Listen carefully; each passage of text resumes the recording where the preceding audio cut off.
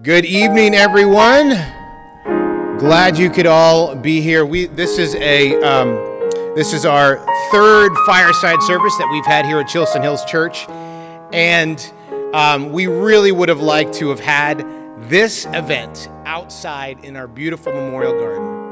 Unfortunately, because of the weather being the way it is, we didn't feel like we could risk it, and so we're really glad that we have this facility and that we actually have the technology that we have to make it possible to still have this event with all of our players here tonight. So hopefully you are able to watch this on Facebook Live. We are going to be recording this and we're going to be posting it on our channel. So just wanted you to know that as well. A couple of things is that like I said, this is our third fireside service. By the way, Pastor DJ Reed, I'm pastor of Chilson Hills Church. But this is our third one, and we are hoping to have other services in the future and continuing the topic of racial injustice and inequality.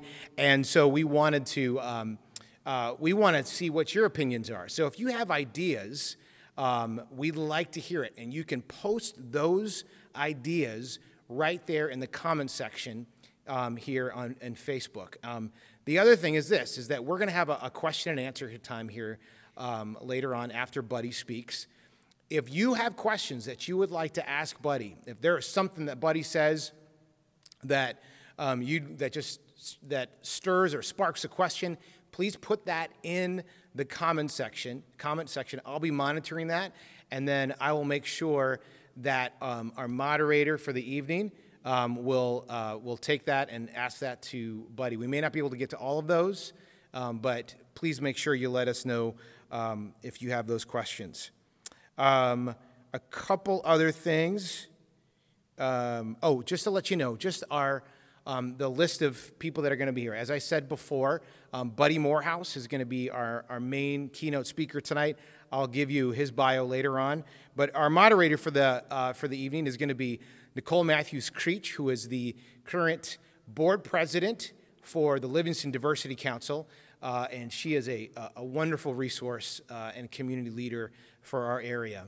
Last month, we also invited, we had great reception for our conversation with Sheriff Mike Murphy and Reverend Christian Adams of Hartford Memorial Baptist Church in Detroit. And so we invited community leaders to talk about law and order last month. And we have opened the door for other community leaders to speak and to share their opinions, or their thoughts and their encouragements to us. And so one of those leaders that I'd like to have share a word with us here today about the ongoing conversation of racial inequality and injustice here in our community is Representative Alyssa Slotkin of the 8th District. And so at this time, I'd like to invite her to come forward.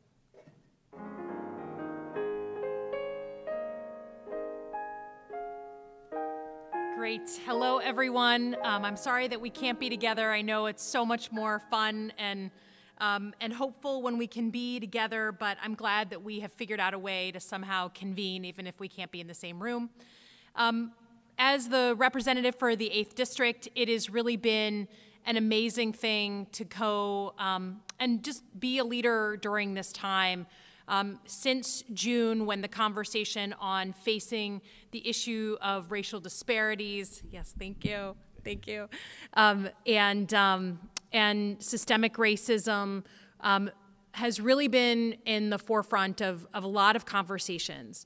And I know that it's been quite an experience for me to be going out and with the NAACP in Lansing, Michigan, doing peaceful rallies to the Capitol, hosting these large conversations about having an agenda to counter racial inequality, and then frankly watching our communities here in Livingston County, in Oakland County, and rural Ingham County really grapple with this issue in a really honest and tough sometimes way. And I know we're here in Brighton where I think we had over 200 folks who came out for a peaceful rally in support for racial justice. We've had rallies across our community in Howell, in Oxford, in Lake Orion, in Holly. I participated in one. And I find them really inspiring because people, in a way that I feel like is really different from what we've seen in the past, want to have the conversation, want to convene, and push themselves, which I think is the beginning of the conversation. There are lots and lots of things that we can talk about on the agenda for racial equality, but none of them happen unless we agree that we need to have a conversation. And I think I've been really inspired by watching leaders do that. I thank the church here for holding these conversations, and I'm just privileged to be a part of them. So thank you so much for having me.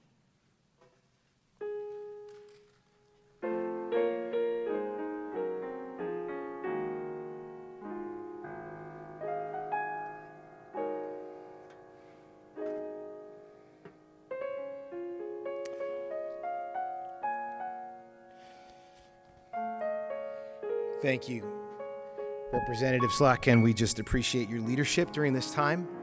We appreciate all those who are making difficult decisions and contributing to this conversation that just when you think that it kind of hits a lull and there's people aren't as into it anymore, suddenly an event happens like what we are seeing in Kenosha right now, reminding us that it is that this conversation is always relevant, and we need our leaders to step up and to not only encourage us, like what was just done right now, but to also make those hard decisions, those tough calls, and to say the things that may make people uncomfortable and the things that challenge as well. And so we're really grateful for Representative Slotkin and for others who are helping make this conversation and bringing it to our attention. Before our speaker speaks tonight, you have just been hearing just a little bit, kind of like a little intro, from our good friend, Sherry Jackson Caldwell. And Sherry has performed for us each of our fireside gatherings. She is undoubtedly the highlight of the evening every time that she has come. And we are so grateful every time that she has come to be with us. And I know that you will enjoy her too. And so I invite you to, if you are a person of faith, to allow her words to inspire you and to transport you to a place where you can experience the love of God. And if you are not a person of faith, I pray and I hope that her music and her words will inspire you as well and will encourage you wherever you are in life. Jerry. Good evening, and praise the Lord, everybody. Praise the Lord, somebody. Praise the Lord, because he's worthy to be praised. From the rising of the sun to the going down of the same, the Lord is worthy to be praised. I get excited when I think about Jesus, and I'm just glad to be in the house of the Lord one more time. I just want you for a minute to forget about everything that's going on in the world and just put your mind on Jesus. Put your mind on God, because he is worthy. He is the King of Kings. He is the Lord of Lords. And no matter what's going on in our lives, God is in control. He sits high and he looks low. And he knows all about our struggles and our troubles. He knows what kind of day we had today. And so we're just going to lift up the name of Jesus. I love you, Lord, and I lift my voice to worship you. Oh, my soul, rejoice. Take joy, my King, in what you hear, and let it be a sweet, sweet sound in your ear. I love you, Lord, and I lift my voice to worship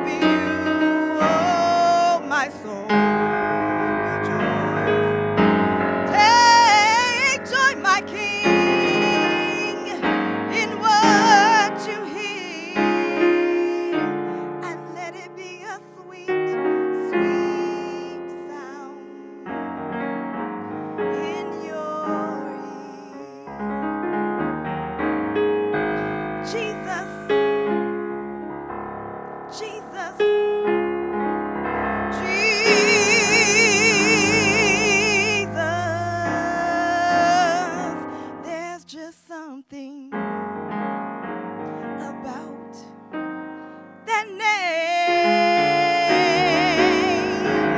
He's Master. He's my Savior. Jesus, like the fragrance after the rain. Oh, Jesus.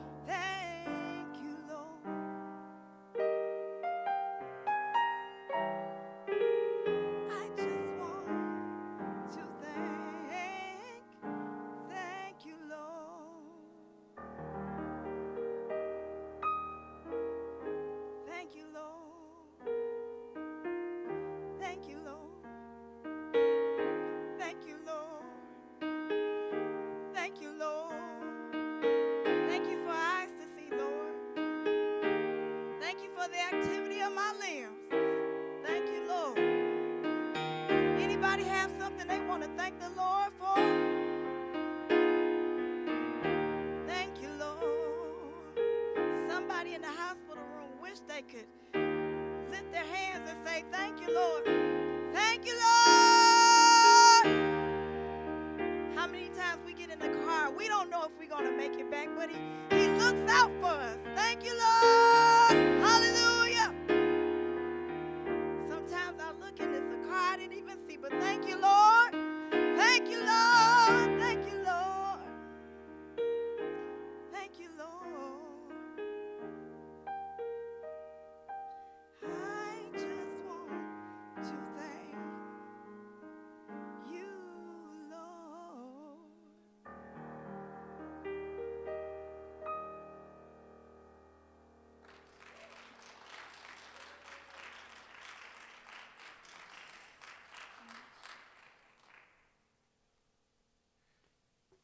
I told you. I told you. Right. Thank you, Sherry. She's gonna sing one more time at the end. So, y'all, that's not the last we'll hear of her. So glad you could be here with us again, Sherry. I came here to Livingston County about 10 years ago. When I was interviewing for this job, I was told really one of the first things that I was told about this county was that at one time the Grand Dragon of the Ku Klux Klan of Michigan lived right here in this county in Cohocton. And one of the first things that was what I was told, by people in this church. And then outside of the community, then people would still mention it. They would say, at one time the Grand Dragon of the Ku Klux Klan of Michigan used to live here in Livingston County. But it's not like that anymore, and it became clearly the event or the, the characteristic that defined this county.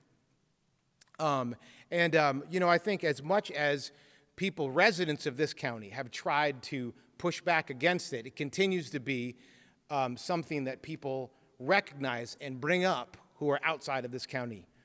And as we can see now, those who are inside the county as well.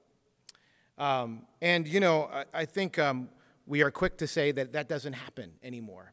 But back in October of 2019, we had a group that was using our facility, and they came to that front entrance. And there at the front entrance, they found, using bricks from our property, a large 4-foot by 4-foot swastika. Now, we can easily say that it doesn't happen here. And we can say that that happened back in that time, but if we're honest, that the residual effects, whether it is the reputation, whether it is that story, or whether it is just how it affects those who are young and those who are old, and how it still kind of is even a little bit of a playful joke to some people, it's still here.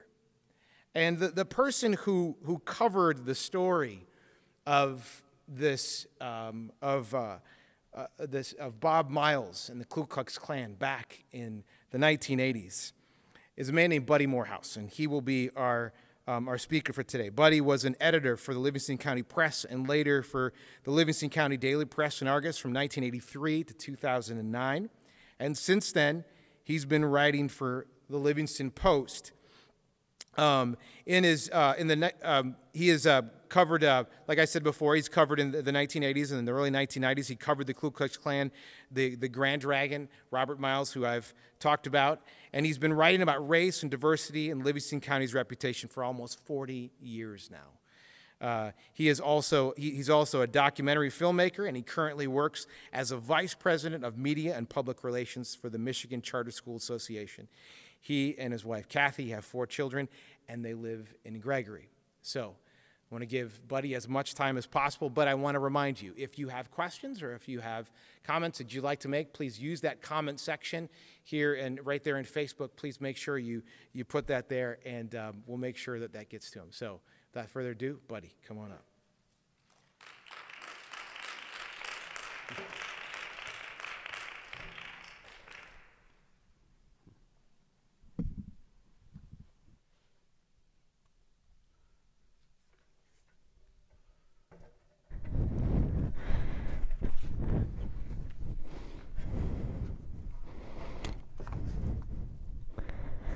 Thank you very much, DJ.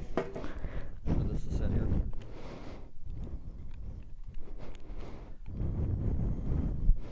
And I'm joined up here by Nicole as well. Thank you, Nicole. Good to see you.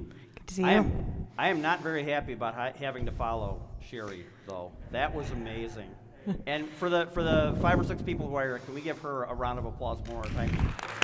That was absolutely incredible and inspirational. Thank you very much. It's a pleasure to be here with my friend. Am I okay?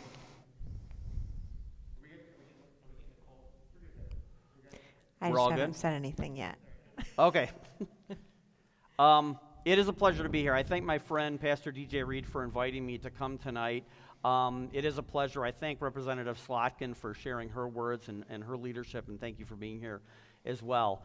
I'm going to just talk a little bit about Livingston County's reputation, how it came to be, particularly Howell's reputation, because that's really what the effect of Bob Miles has been, is sullying Howell's reputation. But I want to say at the very beginning that this whole thing that we're talking about tonight, this whole issue that we're talking about tonight, is a very touchy subject, and it always has been in Livingston County and in Howell.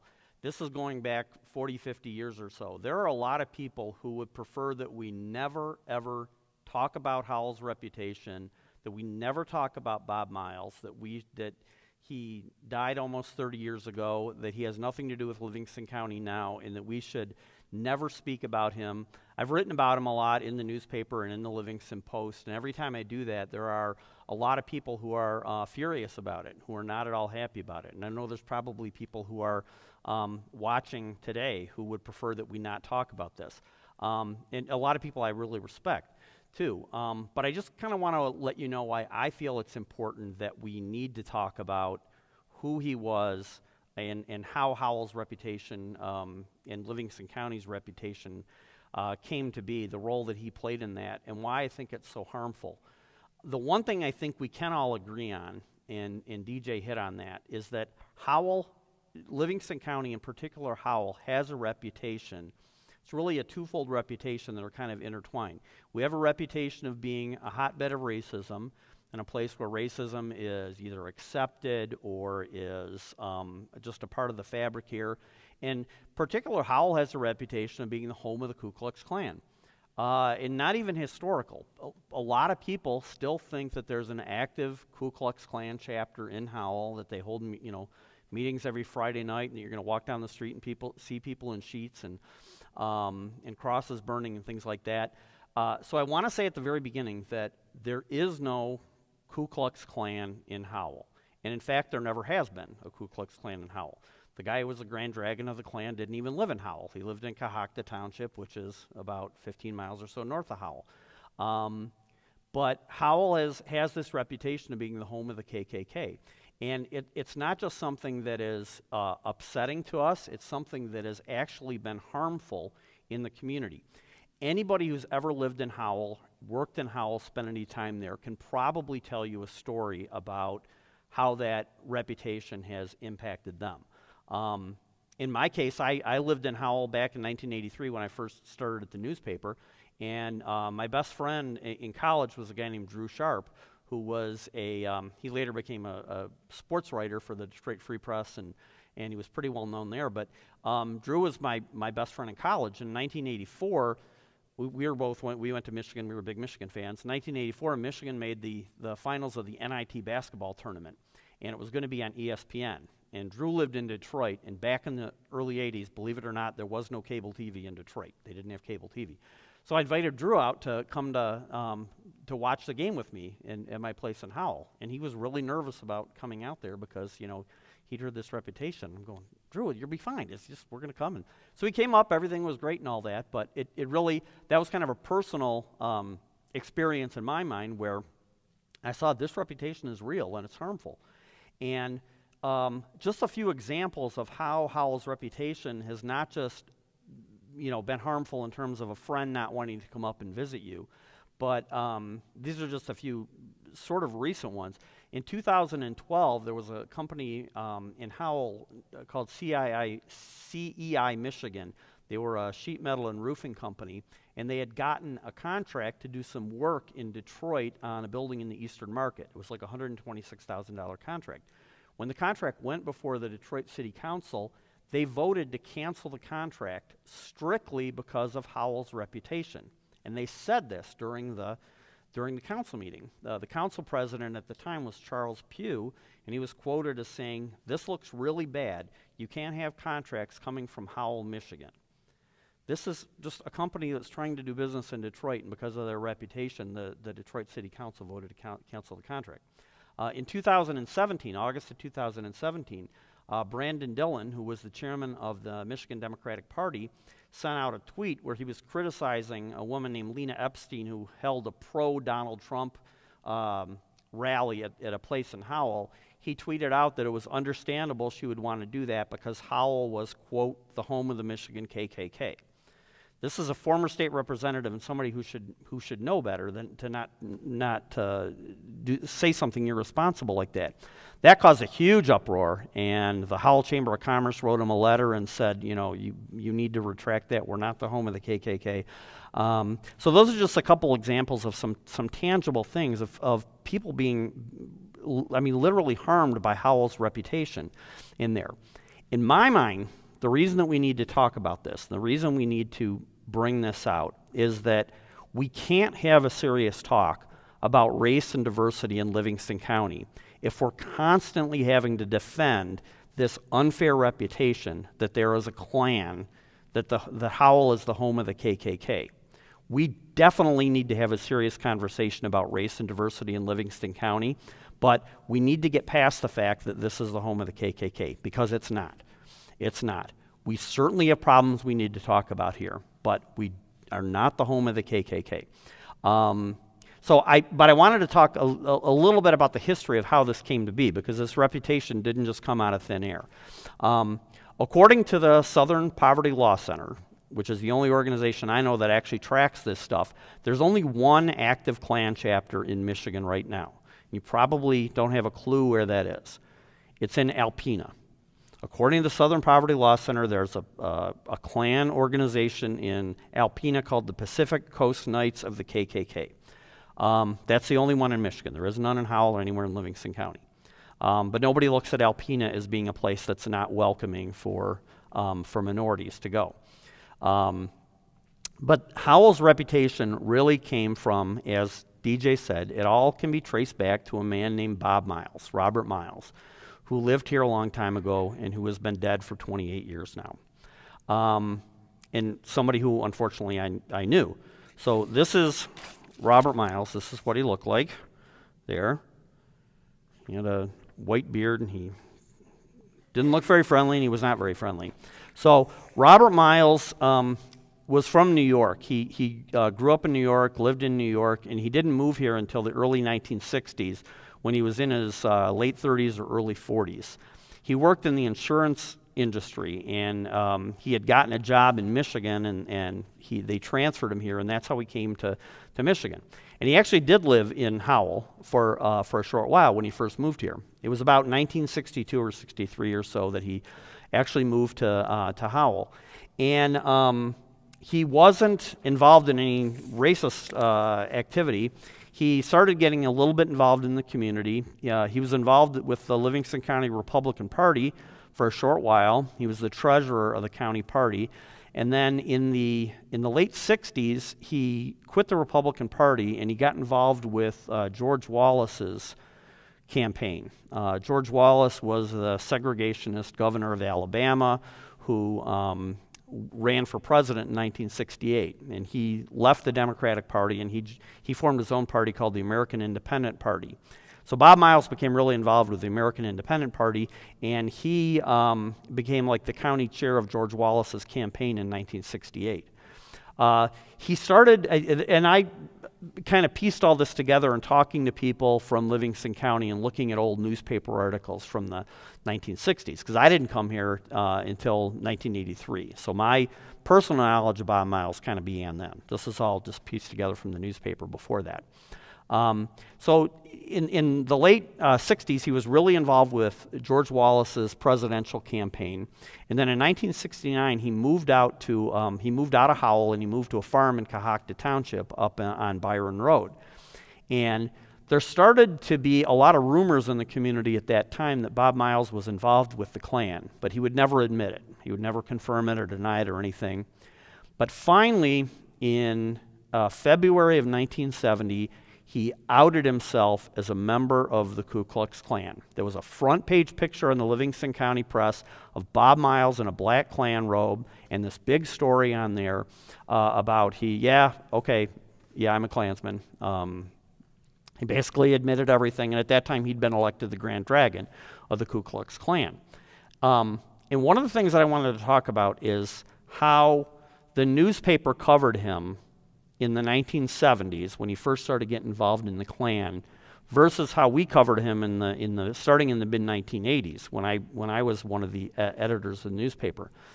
In the early 1970s, the newspaper treated him like he was just this great community icon guy. They treated him like the other thing that he did is he started his own church on his property called the Mountain Church of Jesus Christ, this made-up church that he started there, and he made himself the pastor of this church.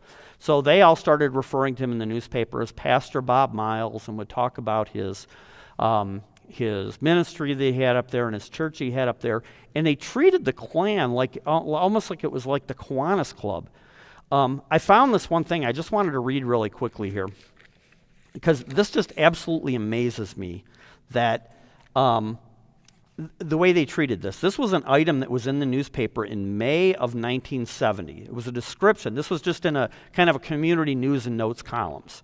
It said, a fiery cross of the Ku Klux Klan burned brightly in a darkened field near Millington, north of Flint, last Saturday night, while a Howell resident, Robert Miles, Grand Dragon of the Ku Klux Klan in Michigan, watched, and other Klansmen hurled firebrands at the blazing upright and crossbar of the burning cross. It was all part of a peaceful gathering of the Ku Klux Klan on the farm of Caleb Smallwood, exalted cyclops of the KKK in Tuscola County. The cross-burning episode followed a family gathering and the initiation of 33 new Klan members, their wives, and children. The affair began with a picnic in the afternoon. About 15 Klan members attended. This is the Klan we're talking about here, and this is how they were featured in the newspaper at the time. It's absolutely incredible to me. The editor at that time, and she's not here to defend herself, but the editor at that time was a woman named Alice Gray, who was from Pinckney. And as near as I can tell, she had an infatuation with Bob Miles. And the way he was depicted in the newspaper back then reflected that. She once wrote a column in there about how she thought it was appalling that none of the local high schools had invited him to come and speak at their schools. The Klan Grand Dragon. She was upset about that. So the way he was treated in the 1970s was much different than the way he was treated in the paper in the 1980s. And I think that really had a lot to do with then how the community perceived him. But anyway, so Bob Miles joins the Klan and outs himself in 1970. And then in 1971, he decides he wants to spend some time in prison, so he starts to commit some felonies. This really lets you know what kind of person he was. In April 1st of 1971, Miles participated in the tarring and feathering of a high school principal from Willow Run High School in Ypsilanti. It was a guy named Wiley Brownlee. He had just taken over Willow Run High School a few months before that, and there were some terrible racial problems at the school that Wiley Brownlee was trying to deal with. And one of the things that he had suggested was that they have a day at the school where they would honor Martin Luther King Jr. There. And after that happened, Bob Miles and 5 other Klansmen followed him after a school board meeting. They followed him down this road. One of the cars pulled in front of him and pulled in front and blocked his car. The other car got behind him, so he couldn't go anywhere. They dragged him out of the car, pulled him out of the car. They poured hot tar on his body and put feathers on him. And Bob Miles was one of the people doing this. I always tell that story to anyone who says that he was a harmless racist, that he just said evil things. Bob Miles was an evil, evil man. He not only said evil things, he did evil things. A couple months later, in August, of 1971, he participated in the bombing of some empty school buses in Pontiac. They were just getting ready to start integrated busing in the school district, and they wanted to terrorize the community, so Miles and 4 other people participated in the bombing of some school buses in Pontiac. He was charged with both of those crimes, and they finally went to trial in 1973, and he received a 9-year sentence. And he ended up serving 6 years of that 9-year sentence. So from 1973 to 1979, Bob Miles was in federal prison. At the time he was in prison and before that, he wasn't really a national white supremacist figure. He was really only known in Michigan and in Livingston County. So when he got out of prison in 1979, he started hosting these big rallies, these big Klan rallies on his property and cross burnings and everything. And that's really when his national profile started to become a huge thing among the white supremacist movement there. I came to the newspaper in 1983 as the sports editor, and after about 3 years, I became the editor of the paper. And it was in the mid-1980s that the 2 editors were myself and a guy named Dennis Keenan, who was my mentor. He was the managing editor of the newspaper at the time.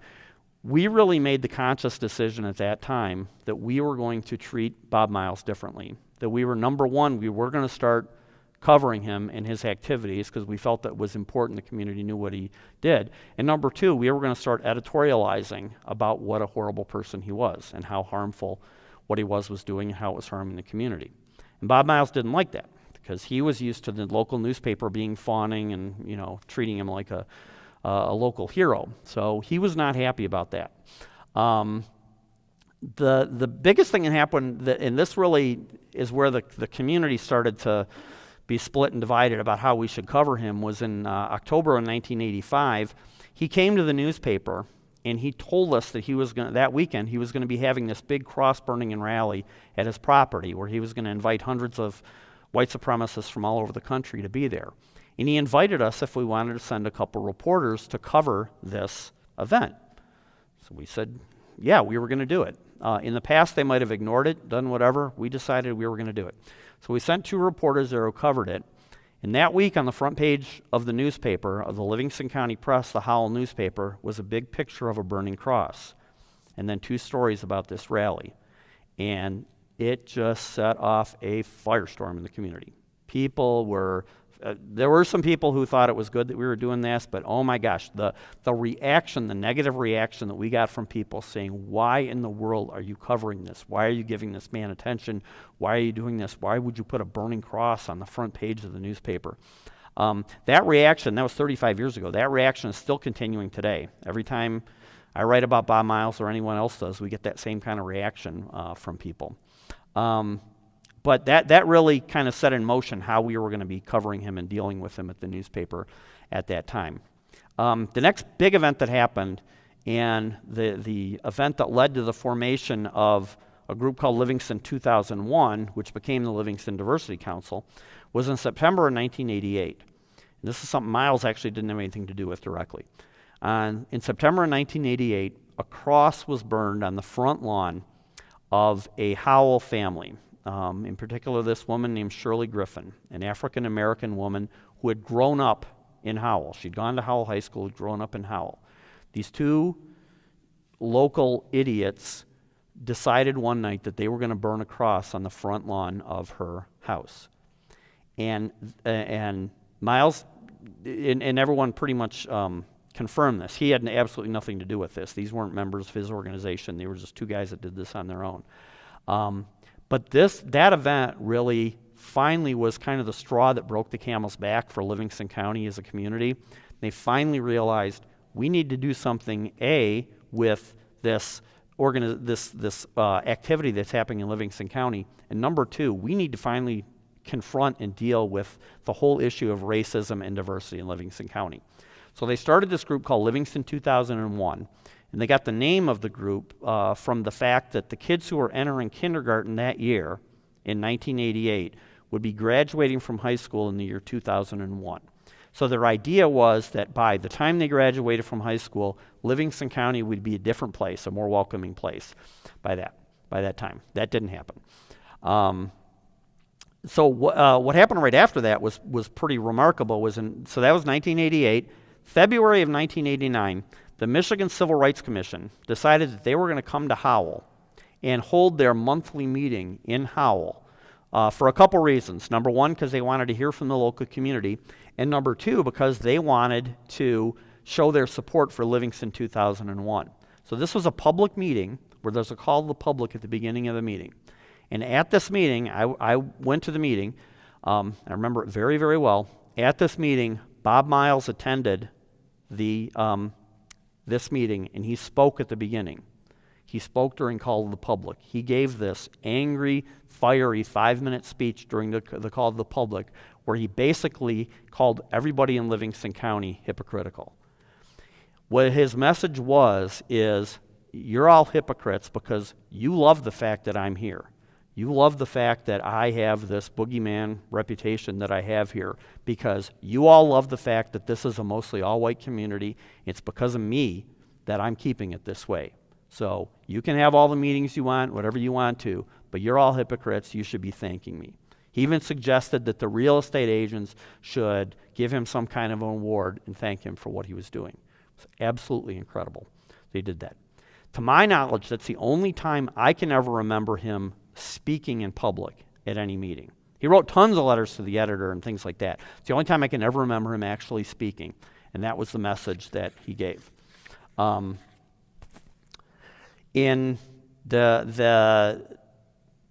was a couple years later, a documentary was released called Blood in the Face. It was a documentary that was actually shot in 1988 on his farm. He had invited a group of documentary filmmakers, including Michael Moore. This was like the first film that Michael Moore worked on, the first big film that he worked on. He had invited them out to a rally at his farm. They were going to have like 200 or 300 people there. And they filmed this documentary. They were totally open. They didn't stop them from going anywhere or talking to anyone. They filmed this documentary. It was called Blood in the Face, and it finally came out in 1991. The movie is on YouTube. I encourage you, if you want to know what he was really like, to watch that film because it is absolutely chilling. But that's the first time that really he was kind of introduced to the entire country in that public of a forum, and everybody got to see what was going on his farm and what he was really like. So Bob Miles died on August 16th, 1992. It was apparently a heart attack, but he finally died. And at the time, I went back to remind myself to look at some newspaper articles. At the time, a lot of people thought that, or they were expressing the hope that now that Bob Miles was dead, Howell and Livingston County can finally shed this reputation. We don't have to worry anymore about Bob Miles. He's dead. Now we can move on. We don't have to deal with that reputation. Well, that's been 28 years, and I think we know now that that reputation did not die. The last thing that I want to talk about before Nicole and I start having a conversation here is in May of 2005, so this is, 13 years after Bob Miles died, there was this auction house in Howell, and they held an auction of all of Bob Miles' personal effects, including all of his old Klan robes and stuff. His family had held on to everything, and they were finally going to have this big auction. It was horrible. This was in Howell. They're putting like Klan robes in the front window of this auction house to show people what's going to be auctioned off. This got attention from all over the country, people coming in all over the place to cover this. So I was an editor at the newspaper that time in May 2005. And one of our reporters, a woman named Susan Demas, she went down there and was doing a story on this auction. And I remember she came back to the office and she said, one of the things in the auction is this award with your name on it. I said, what?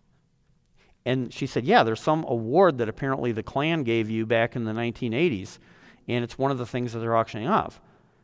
And then I remembered that, yeah, it was in 1989. Miles used to he used to come in the newspaper all the time after we wrote about him, and he'd always ask to talk to me, and I would go up there and he'd say some snarky things, and we'd have a conversation. So I had, maybe a dozen conversations with him through the years, and he would write me letters all the time about stuff that we'd written in the paper, stuff that was going on, and I forgot about it, but in 1989, he'd written me a letter and said, I just want to let you know that at our meeting that we had this big Klan convention in Grand Rapids last weekend, we gave you and Dennis Keenan an award. And I didn't know what it was. I hadn't thought about it, and I totally forgot about it until that time in 2005 when Susan Demas said, there's this Klan award with your name on it in there. So I went down and looked at it, and here is, I got a kind of a bad copy. This is the award. This is a bad picture off of a computer screen of the Klan award that I got in 1989. But this is what it said on the award. It says, whereas by consent of the State Council of this order, sitting in session at secret conclave in Grand Rapids, Michigan, Friday, October the 6th of the year of 1989, it is hereby proclaimed that the editor and his minions serving him on the Livingston County Press have done outstanding service to the white race through the racial agitation which their newspaper continuously promotes. And whereas these efforts are aimed at keeping Livingston a white island in a growing black sea, we here and now do award Buddy Moorehouse the Order of the Torn Bedsheet with invisible garter attached, Dennis Keenan the Order of the Ripped Pillowcase with eye holes rampant, sundry minions of above likewise to be honored. Let these awards be published in public places as our tokens of appreciation for the services performed by above. I cannot tell you how much it chilled me to see my name on a piece of paper that was from the Ku Klux Klan. I will never, ever forget that. And then that went in the auction. Somebody told me I should go and buy that and burn it up. I said, I don't want to give that family a dime. So somebody bought that and paid $5 or $10 for it, whatever, and I hope they burned it up. But the point that Miles was making in there, and he might have been right, is that he felt that by continually reminding people that he existed, we were helping him to do his work, by helping keep Livingston County the white bastion that it was. And I still struggle with that today. I don't know if we took the right approach back then. I don't know if I'm taking the right approach right now. There are people that agree with me. There are people who disagree with me that think that we should ignore him, forget our history, forget all that stuff. And other people think we need to address it and let them know that he is dead, and that while we have problems to deal with, being a Klan hotbed is not one of them. So anyway, I guess I'll kind of open it up now. I've been talking for a long time, and just kind of see what questions you have or other follow-up things. Yeah, absolutely, absolutely. Buddy, thank you so much for sharing the story and for doing the service work that you've done for the community in covering the story and continually covering the story even after his death. And I think what's incredible to me is your dedication to the cause, to the topic, to the issue at hand. And in 2017, right, you wrote an article, Death of a Klansman, and it was at the 25th anniversary of Bob Miles' death. Kind of talking about he had been dead for 25 years, and so kind of the point of that article is he's gone. Can we let go of this? It's no longer our history. It's no longer our legacy. Can you talk a little bit about what your hope was in writing that article? It really was, my hope in writing that was kind of, it all had to deal with the fact that I thought there were a lot of very serious things that we needed to talk about in Livingston County, serious issues we needed to talk about, but this whole Klan reputation thing was going to get in the way of that happening. I thought that, other communities have problems with race that they're able to at least talk about and deal with without having to deal with that reputation thing. So I just kind of wanted to remind people of, number one, how did this reputation come to be? People just didn't decide out of the blue that, okay, Howell, we're going to decide that you're a racist community. There was some, foundation to that.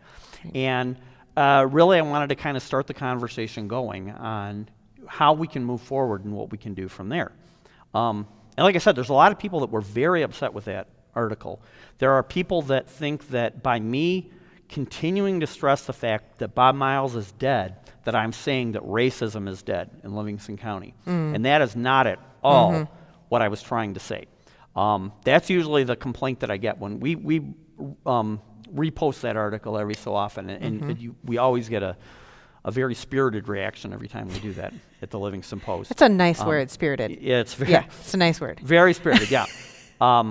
But so I don't want anyone to think, and I keep saying this, that I'm not saying that we don't have problems that we need to deal with. And that seems to be the conclusion that they reached, that I was trying to get across when I wrote that. And that's not it at all. It was saying we need to put that aside so we can really deal with the problem. Right. And that really leads into my next question for you.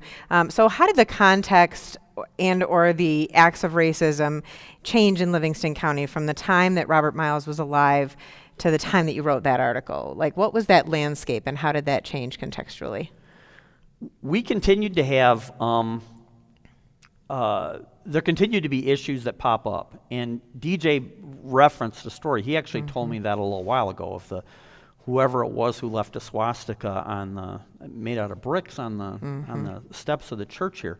There continue to be incidents like this that happen in Livingston County, things like that. They tend, because they happen in Livingston County, especially if they happen in Howell, they tend to get publicized a little bit more. That is just kind of a natural byproduct of our reputation. There was the thing that happened earlier this year where there was a woman who tweeted, it was in the wake of the George Floyd murder, somebody had tweeted that Howell should be the first city in Michigan to burn. Right. And that caused, of course, an enormous uproar in the community. She was a state employee. She eventually was suspended from her job, and she still is facing the possibility of criminal prosecution over that. It was a huge issue in our prosecutor's race, the primary that we had this summer. And when the news came out to cover that, and I think it was Channel 2 is the one that I saw, they put all this stock footage on there of cross burnings and Klan people and everything like that because it involved Howell. That's just kind of how we are now. But there have been several incidents that have happened through the years. There was a student at Howell High School who tweeted a white power tweet after they played an African American basketball team. That got a lot of coverage. So we continue to have these incidents. The one, I guess, maybe positive thing that comes out of that is that they are not, when something like that happens, if it's publicized, I don't think people let it go. I think we're to a point now where the backlash that comes when something like that is publicized it's refreshing to see that. I don't know if we would have had that necessarily in the past. But certainly we continue to see those kind of incidents pop up. I don't know if it's any more than in any other community, but it's not like when he died that racism disappeared in Livingston County. Sure. That didn't happen. Yeah, absolutely. And I've been watching a series that features W. Kamau Bell on CNN, and it's called United Shades of America. And it's really interesting. He actually interacts with the KKK. He talks with various communities, and it's not just focused on the African American community. It's to help us learn about other cultures that make up America and becoming the United Shades.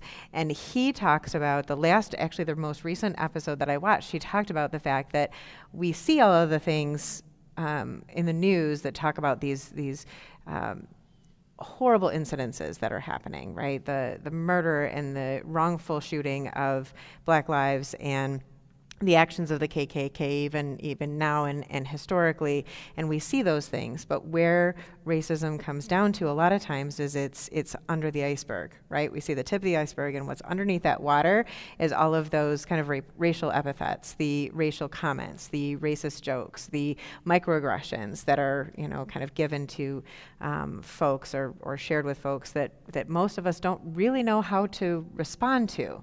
And I think you're right. This energy that we have has been really capitalized on, and I hope we continue to capitalize on that, right? Right. I want to go back a few years. So in 2011, you partnered, you co-wrote and co-directed Black and Blue with Brian Kruger. And correct me if I'm wrong, but you guys have collaborated on a couple of different things, right? Okay.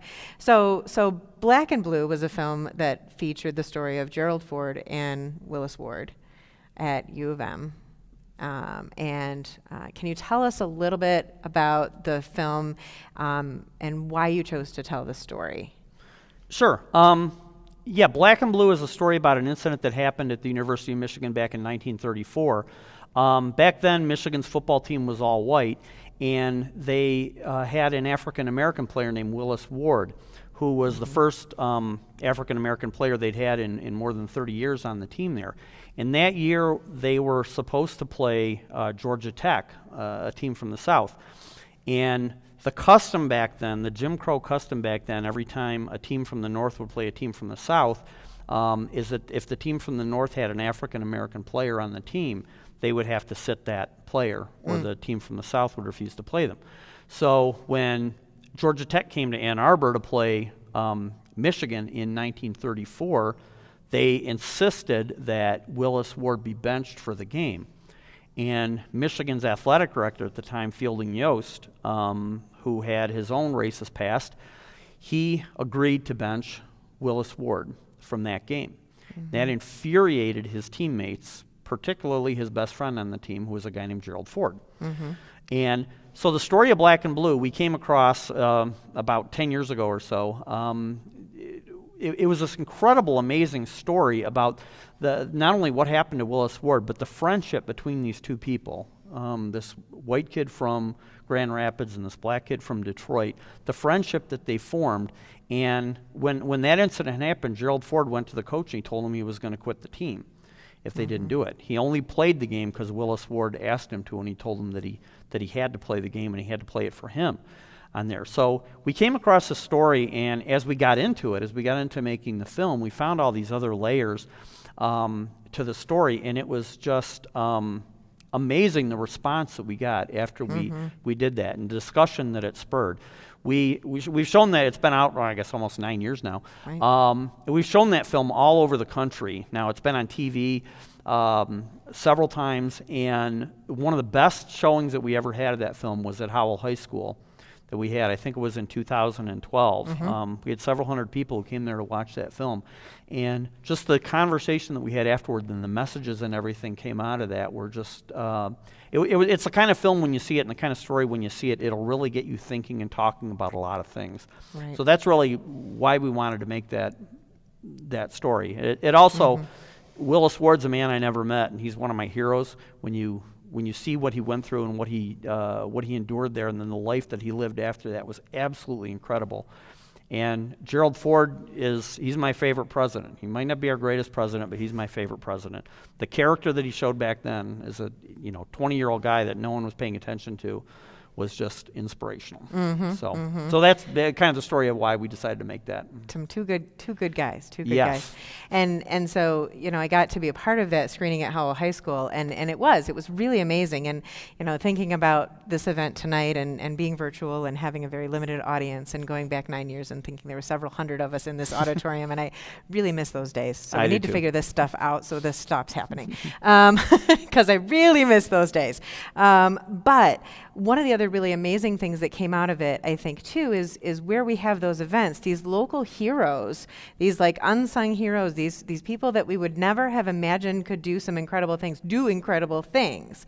And one of those people was a little young girl named Jenna Urbane, and it's, 8 years ago. And I haven't thought about her for probably a good couple years, and we were preparing for this, and immediately her name popped in my head. She left a huge impression on me. Tell us a little bit about what Jenna did. So Jenna back then was a second grader from Brighton. Jenna had seen the documentary with her mom. And when you kind of get into the story and you see how Willis Ward's whole story was kind of lost to history, she got done watching the movie and she was talking to her mom, and she said, they were talking about how wrong it was what happened to Willis Ward. And then she said, has anybody done anything to, honor him, or is there a building named after him or anything like that? And her mom said, no, I don't think so. She said, well, I think that somebody needs to do that. And her mom said, well, yes, you're right. Why don't you do that? And Jenna Urbain's a second grader. Right. A second grader. Well, her mom worked in Lansing, and she kind of knew her way a little bit around the system. So she said, if you want to, I will take you to Lansing. We will go around, and you can talk to people, and you can tell them the story about why they need to honor Willis Ward. So Jenna, a second grader from Brighton, prepared all this material about Willis Ward, and she went through the state Senate, and she went and talked to almost every senator and told them why there needed to be a Willis Ward Day in the state of Michigan. She did that. She got a senator from Kalamazoo who agreed to sponsor the resolution, and the Michigan State Senate unanimously voted that October 20th, 2012, which is the anniversary of the Georgia Tech game, that should be Willis Ward Day in the state of Michigan. Then she went to the University of Michigan Board of Regents, again as a second grader. She went to the University of Michigan Board of Regents and told them that they needed to do something on the Michigan campus to honor Willis Ward. And they did. There is now a room at the Michigan Union called the Willis Ward Lounge, this beautiful lounge in there. And it has a little plaque in there that describes the whole thing and all that. And that's only because that second grader from Brighton took it upon herself to go and do that, to lobby the state Senate and to lobby the Michigan Board of Regents that they need to honor Willis Ward. So Jenna now is a junior in high school. Oh, gosh. Yes, it's been a while. She's a junior in high school now, but I think she really showed that it doesn't matter how old you are, you can make a difference in there. So yeah, she was inspiring to us back then. Absolutely, absolutely. And I think that's like I said, these are the times when people just kind of step out of their comfort zone and do something to do what's right, right? And the energy in the last couple of months feels good. It feels really, really good. But I also think as we're going through what's happening in our world, and we're focused on, most recently what's happened in Kenosha, Wisconsin, with Jacob Blake, we need to recognize those microaggressions and the very real racism that still happens and still affects our Livingston County community. And I think, where we struggle, I think a lot of times as a very overwhelmingly white community is, where is our place? How do we define our place?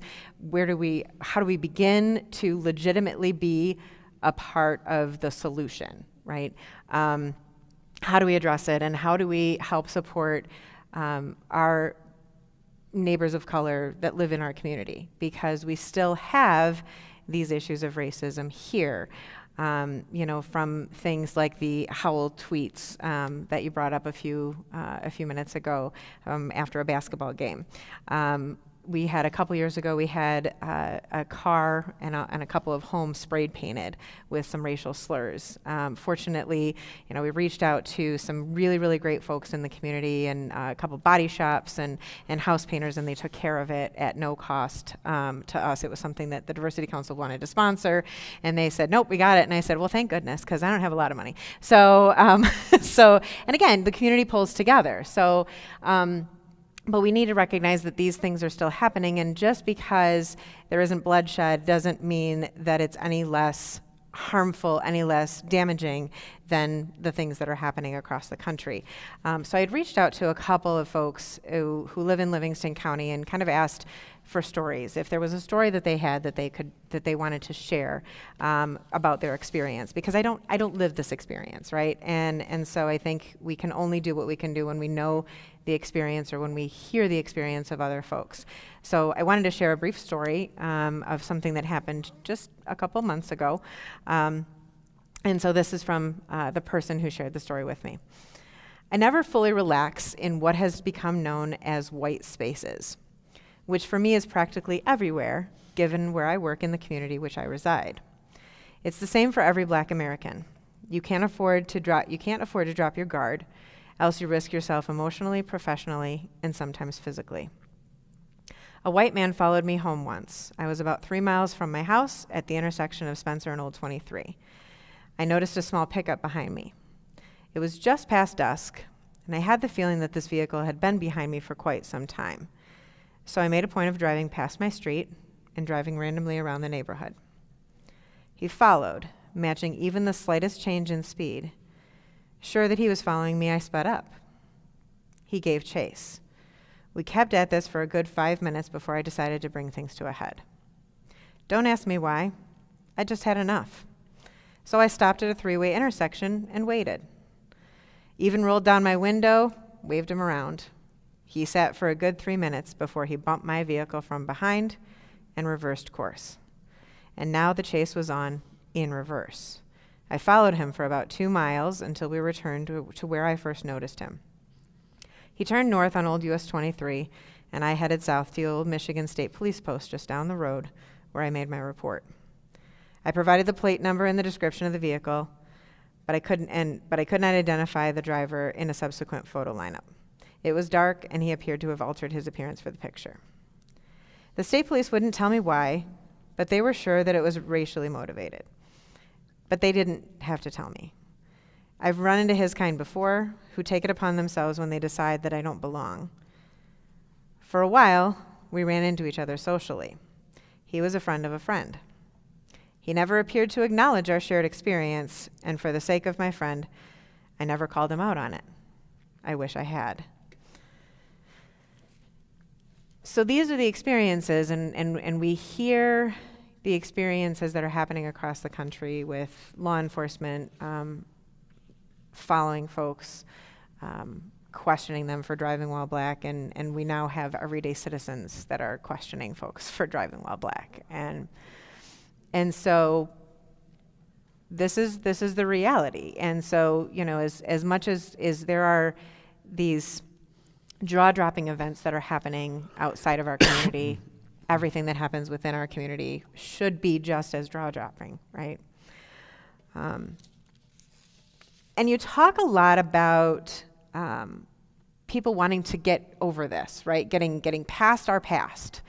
And I think that's where we really struggle, of trying to figure out how do you move past that, and is it that you say, this isn't us anymore and we need to move forward? Does there need to be some acknowledgement? Does there need to be some history that is stated, right? There's the concept of the removal of statues that I kind of go back to, right? And there's battles on both sides of you need to remove that because it's celebrating our history. And then some people say you have to leave it because it reminds our history so we don't have to repeat, or we don't repeat it. And so I think that's where we fail to move forward, is what is our next step? So I guess my first question is, do you think, after covering these kinds of issues for the last 30 plus years, almost 40 years, I wasn't sure how much I should date you.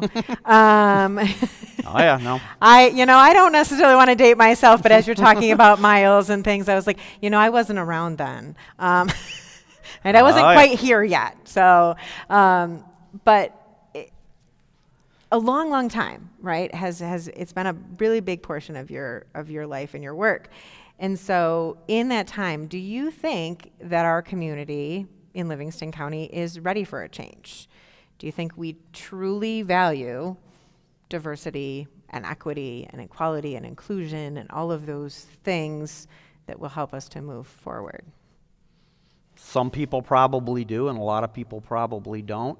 I guess is the easy answer there, and I certainly don't have a lot of answers on this one here. I can only speak from my perspective and my experience on all this. But I think that one of the things that one of the evolutions that we've seen through the years is this willingness to finally acknowledge our reputation and our past, and hopefully define what the real issues should be in that conversation. In there. That's one of the things I have tried to at least offer an opinion on in that. A lot of people don't agree with me on it, but I feel that we've, at least as a community, been more willing to address this than we were 40 years ago, or to talk about it than we were 40 years ago. And then every time something comes up, every time an incident comes up or something else comes to light, then we need to talk about that again and what we can do. But I don't know as a community if we're any more ready to deal with this than we ever were. But we're at least having the conversations, whereas that didn't necessarily happen in the past. Right, right. So then my next question is even all that more hard, right? Okay.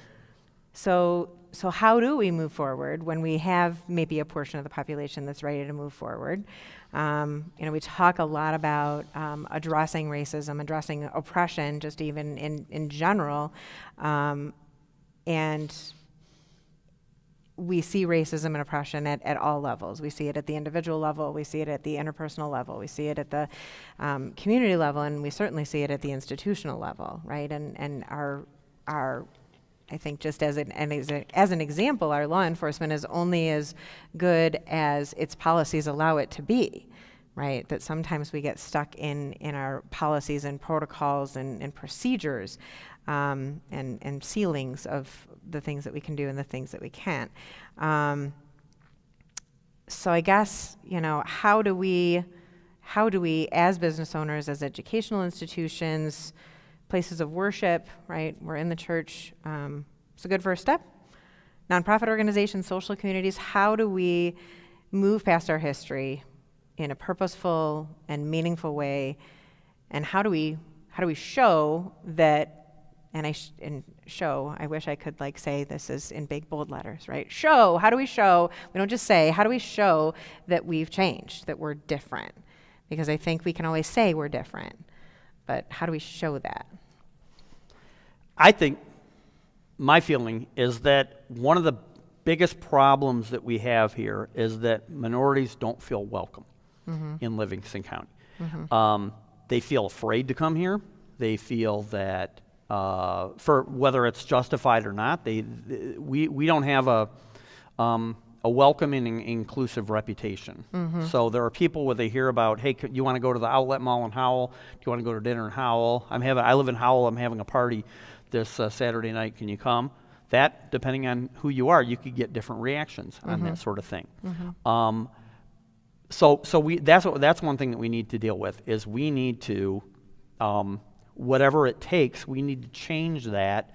Whether it's part of it's changing the reputation by telling people that there's no Klan here, and part of it is by changing the environment in the county so that everybody does feel welcome. Nobody you shouldn't think twice about, I heard there's this great restaurant in downtown Howell, I want to go there. I'm an African American couple. I want to go to that restaurant. You shouldn't think twice about doing that. You shouldn't think twice about going to the outlet mall or shopping in Howell. But unfortunately, that's not the case. You shouldn't think twice about taking a job in Howell. You shouldn't think twice about doing business with someone from Livingston County. But we're not to that point yet. We need to get there. And so just one quick story that I'll tell is that part of it, I don't think we can change the whole world, but yes, we can. At one time, we change it one heart and one mind at a time. Right. And so I think you asked what can we do as business leaders, as community members, as churches, as educational organizations. I think we can form relationships with people who are not from Livingston County, understand what they're feeling and where they're coming from, invite them here to see and experience it. And I'll tell you a quick story along those lines.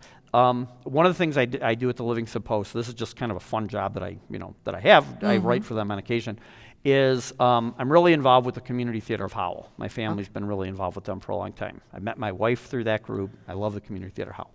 So one of the things that I do is every time they have a big musical or a show, I'll write these feature stories on people that are in the cast to help drum up publicity for the show. Last fall, they were doing the musical Annie. And the woman who was playing the part of Miss Hannigan, the mean owner of the orphanage, was this African-American woman who lived in Lansing. So I sent out questions to all the people in the cast and everything, how did you get involved in the group? And she asked me if I could call her on the phone because she wanted to talk about something. Usually I just email the questions and they send them back. So I called her up and she told me the story. She said, I'm an African-American woman.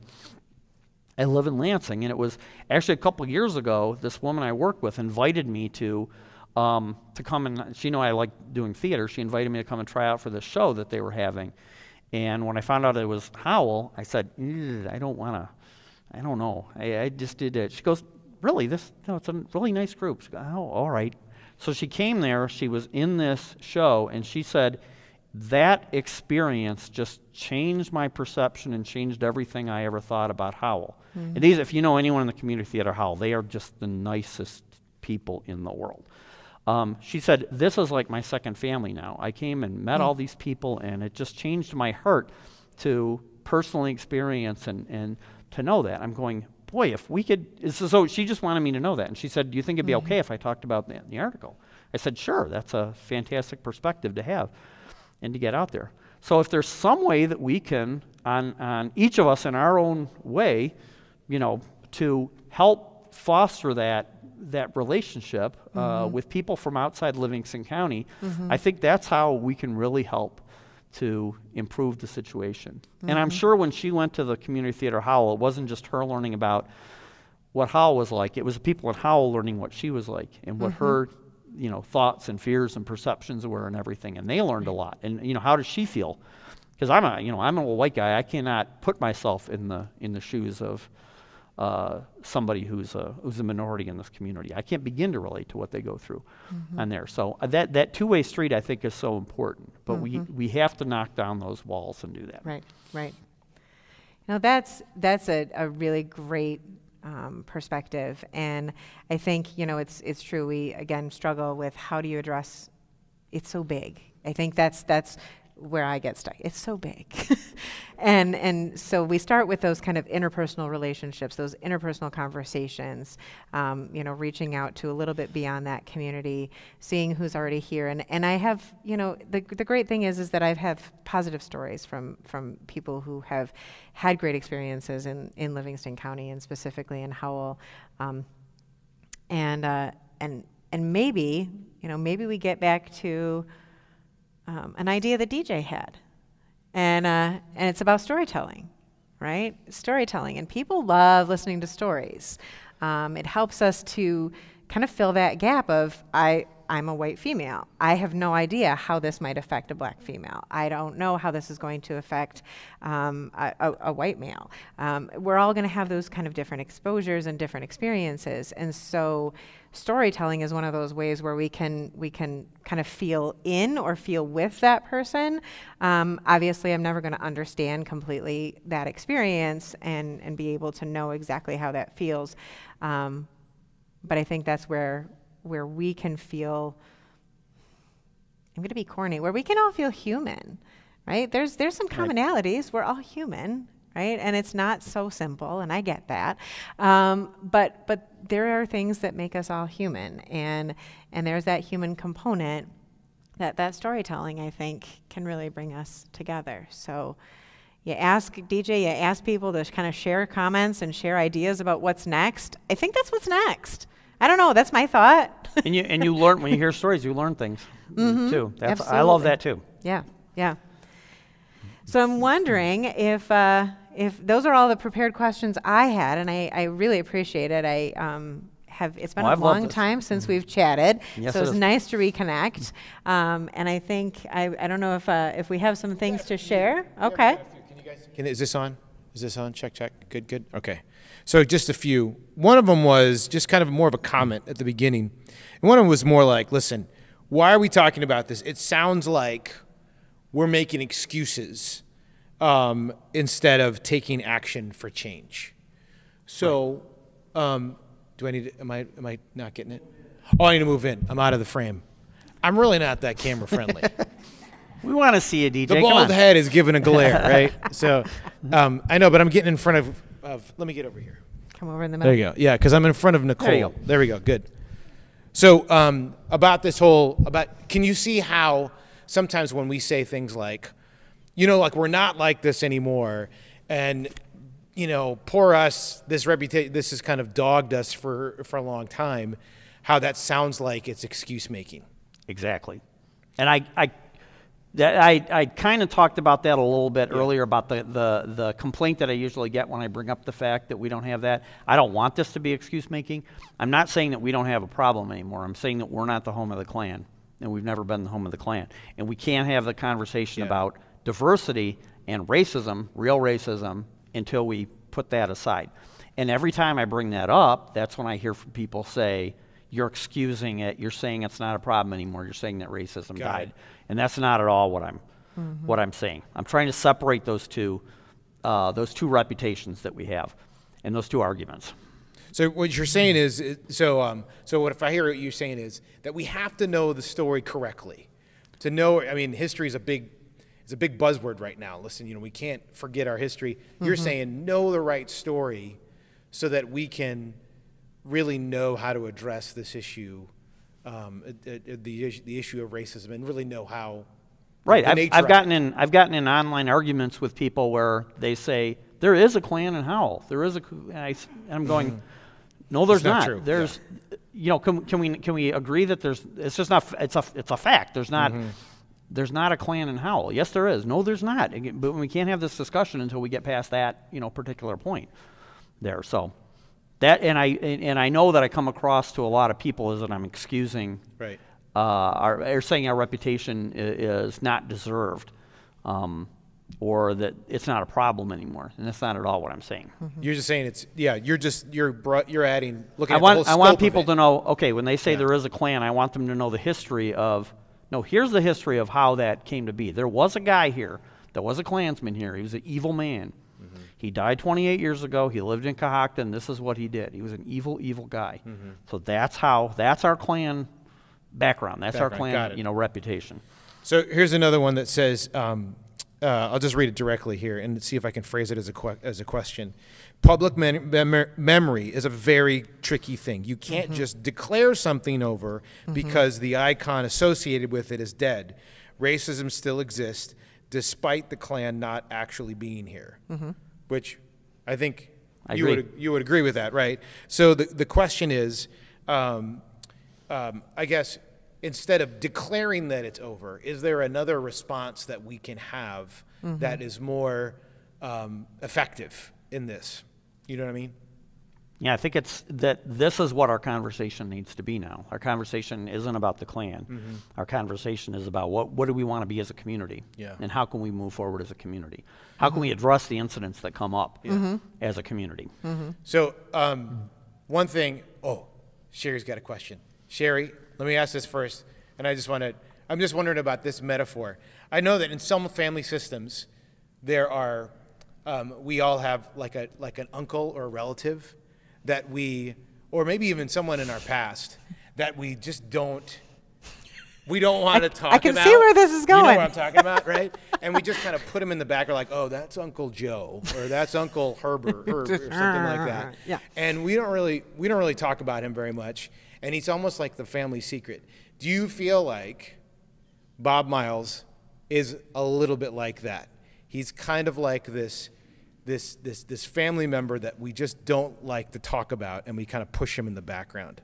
Absolutely. Okay. And that's where I don't know if I've ever done the right thing in the last 35 years or so on that. Because there's a lot of people who think that he should have stayed in the closet. He should have stayed in the background. We shouldn't talk about him. We should never bring him up before. We should never bring him up again. And there are other people like me who think that we need to know the truth in order to face our history. We can't ignore our history. Yeah. We can't ignore that.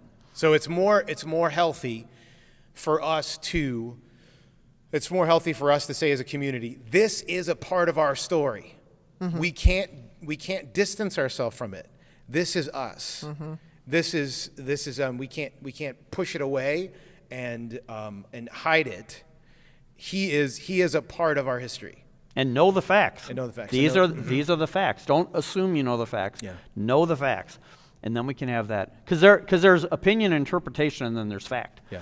The whole thing about the Klan and who Bob Miles was and when he died and all that—that's a fact. It's how we interpret it and how we view ourselves as a community. That's where your personal opinion and your personal experience comes into play. Yeah.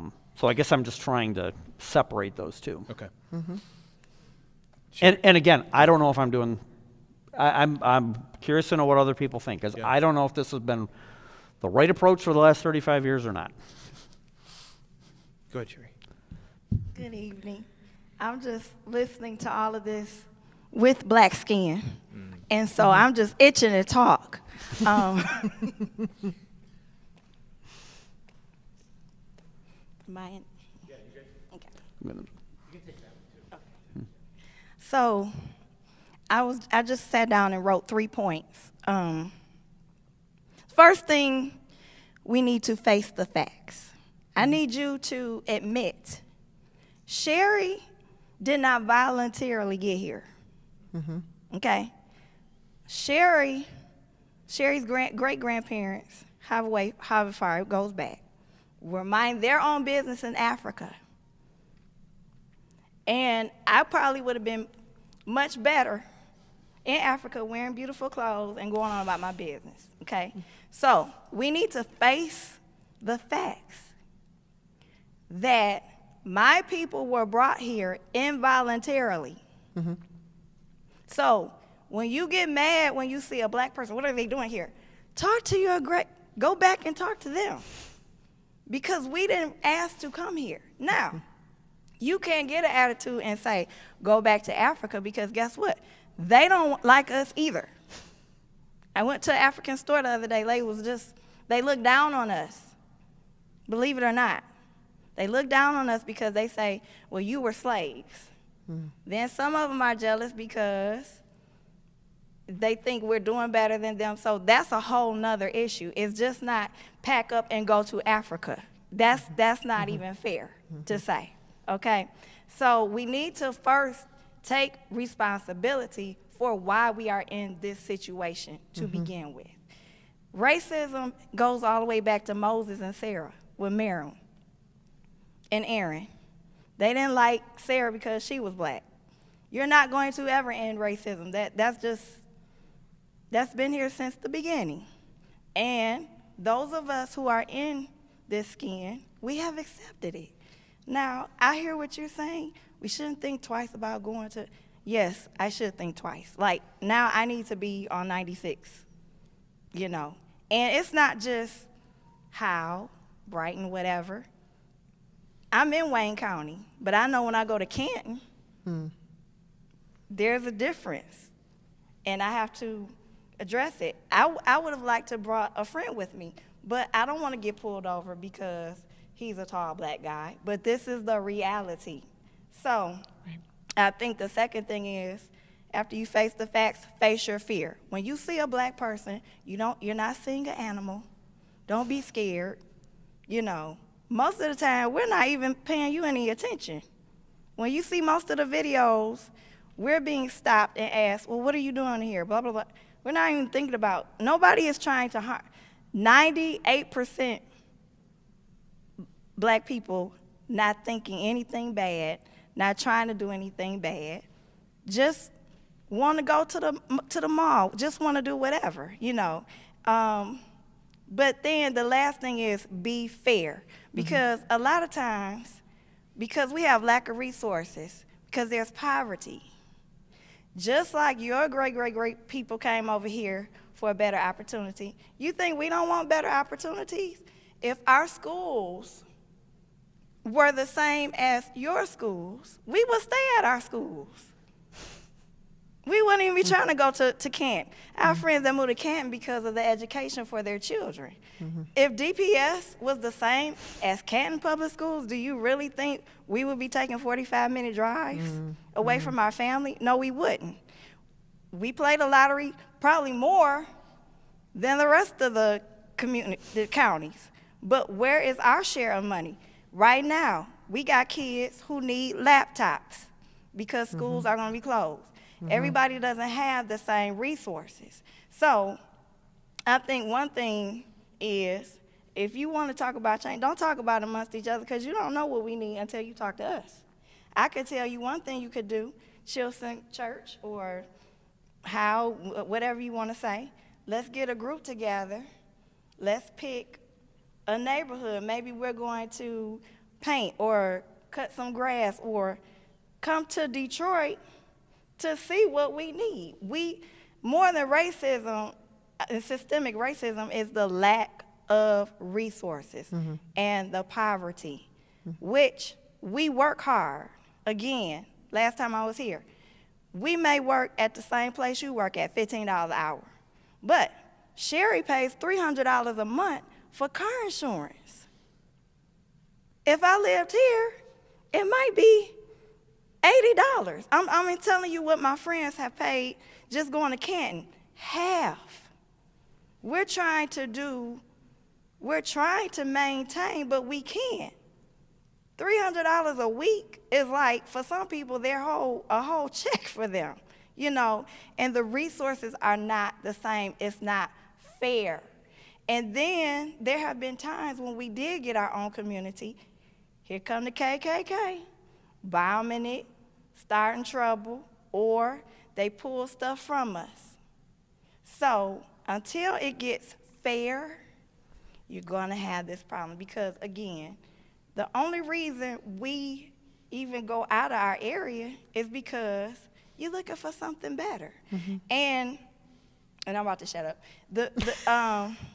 What's the lady, the lady that does that experiment, Brown Eyes, Blue Eyes? When she did that experiment with the kids back in the day, she asked the kids, how did it make you feel? One of the little boys said, it makes you feel down, like you don't even want to try. Mm-hmm. We feel like we over here playing a rigged game of Monopoly. Y'all got all the land, you got all of the, we get a house, you don't appraise it fair. You know, they just did an article about a interracial couple. The wife is black, the husband is white.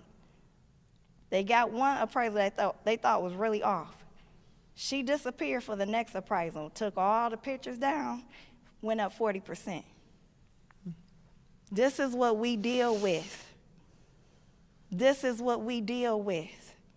Constantly getting, not physically just in our neck, we're constantly held down. And it's not because we're not smart. It's not because we're not intelligent. But people already sum you up. Even when sometimes by people who you have more than. But because I'm black, it's a problem. And to be a black man, that's a whole nother episode, you know. But the thing is, I think if you all reach out, and it could be something small, like I said, it's kids that the laptops is an issue, that the Wi-Fi is an issue, you know. I saw some kids was sitting out of a Taco Bell trying to get the Wi-Fi access so they can go to their class. Mm. We need, if you got the power, hey, get on the phone, call AT&T. We need free Wi-Fi access for this, that, and the other. Because at the end of the day, we don't have the power. We don't. And every time we try to get ahead, something happens. But I will say this, and I'm going to sit down, like, I appreciate the fact that you all are saying, maybe, you know, this isn't right, you know, and it's not, and it's gone on a long, this is the same conversation. Grandpa couldn't go there, Daddy couldn't go there, and now my parents is telling me to be careful. And yes, when I get off the freeway, I do think twice, but I do know to say, I go to Chilson and DJ is my pastor. I know that much. I already have my story if I get pulled over, but I do want to say thank you for having this conversation.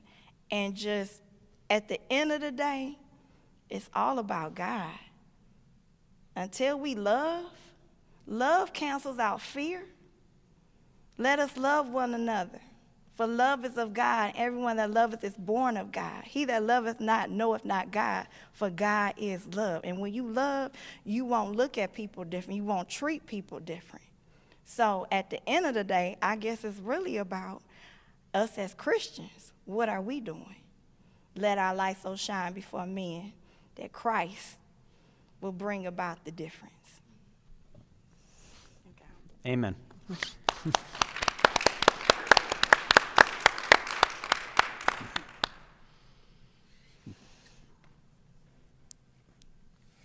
Once again, we have to follow Sherry Jackson Caldwell.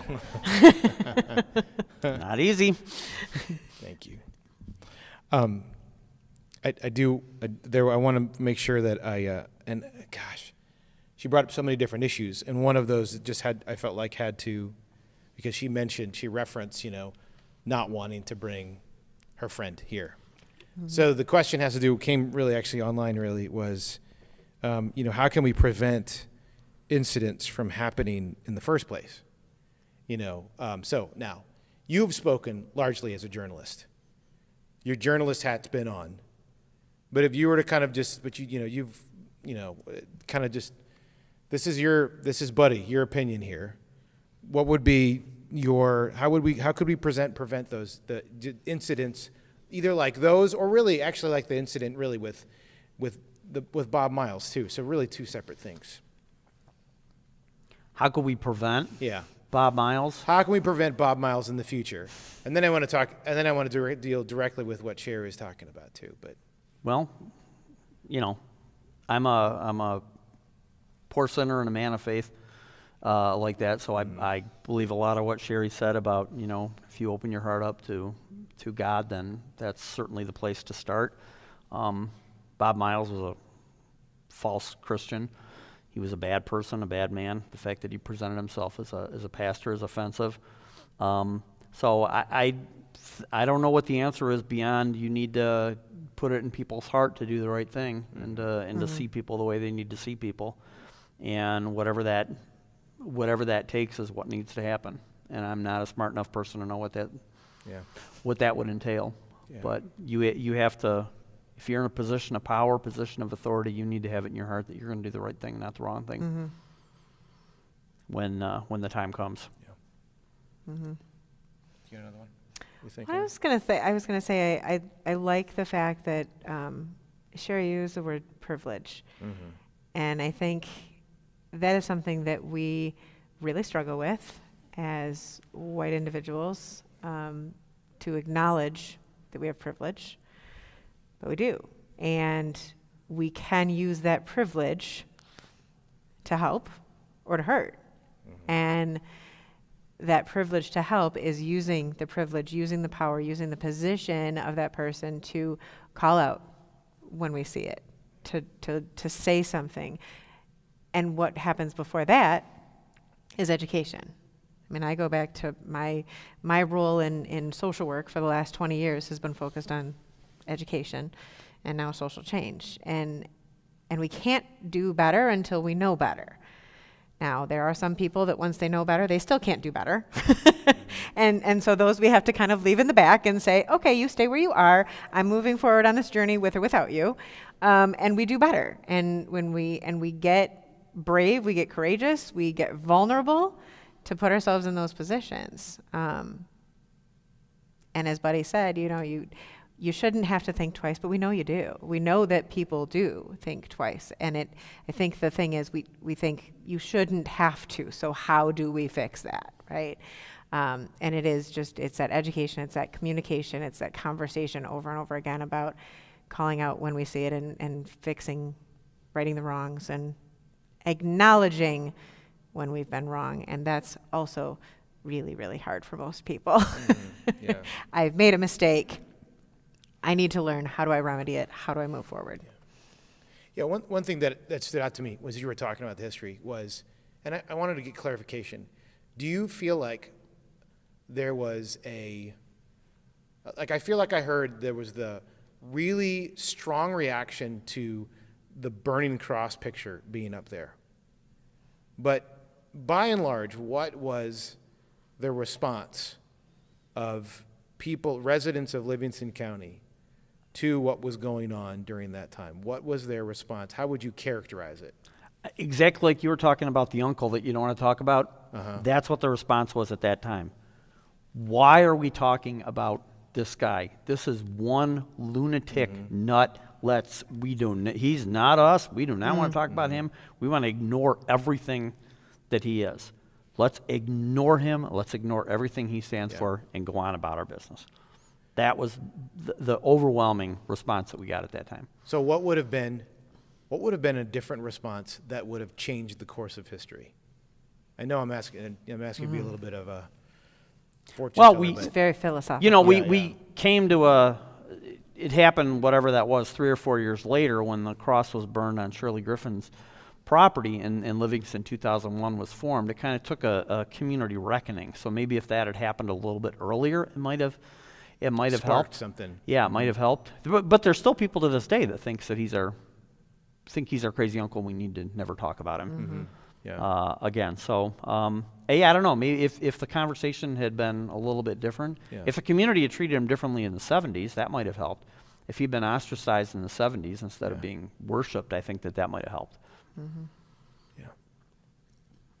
I know that we had talked when we were kind of initially thinking about different topics.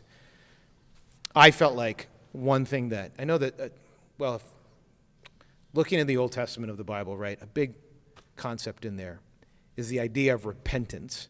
And really throughout the Bible is repentance, in which you basically say, and it's you see whole communities do this, right? You see whole communities actually say, basically acknowledge what has been done, and to, like in biblical times, they would change their whole clothes. They would put on sackcloth. They would throw ashes on their head. I mean, they would go full on, and they would say, we have all messed up. I'm not saying that would be something that, our community should do, but I'm wondering what it would be like if, because, there's many comments here that have said the leaders need to do something. I'm wondering if it starts with us saying, we're really sorry. We messed up. And we messed up because we didn't respond in a way that was that indicated outrage, in which we said, we completely separate ourselves and we say, we condemn it in the strongest of terms, rather than saying, we wish he would just go away and he'd be quiet. Do you know what I mean?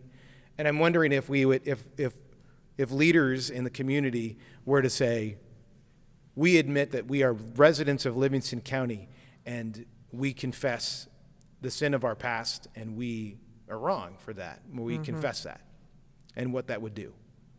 How did that work in the Old Testament? In some cases, it led to a cessation. Like God's judgment was kind of, was pretty much kind of diverted. It became something different. We look at the story of Jonah, right? The story of Jonah, and he says, the city's going to be destroyed, and the people just said, we're done. Okay, we confess we've messed up.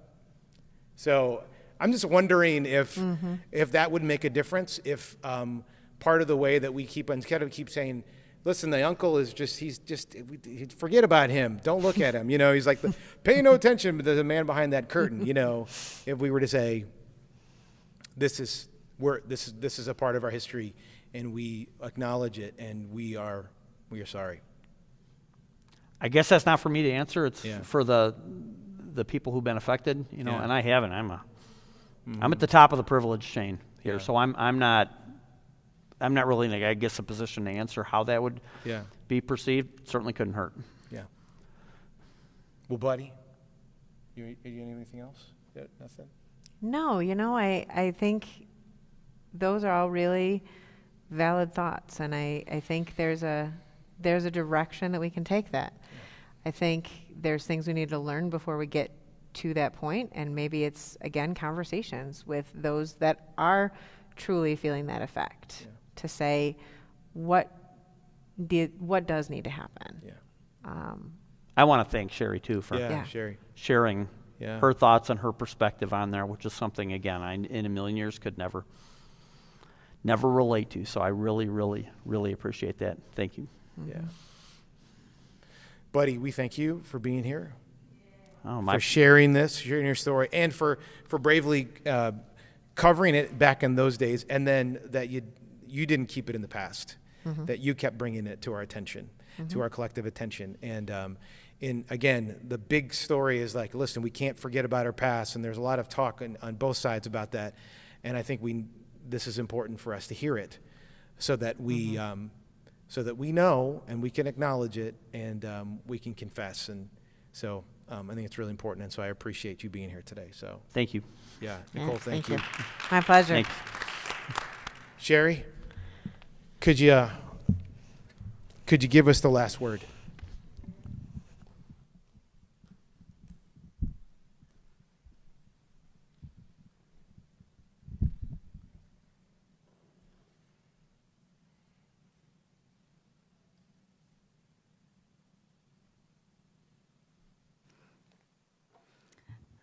Again, thank you for having me. I've really enjoyed my time here today. I want to sing a song by Hezekiah Walker. I Need You to Survive.